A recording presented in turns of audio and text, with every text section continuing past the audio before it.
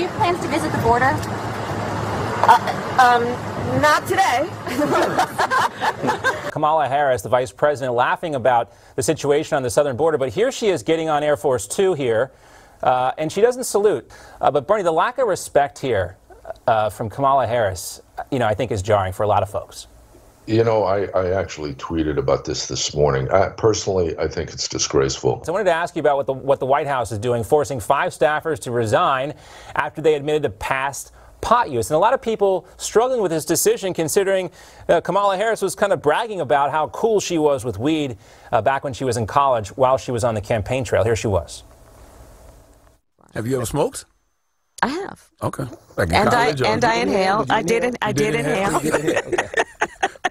There is no doubt about it.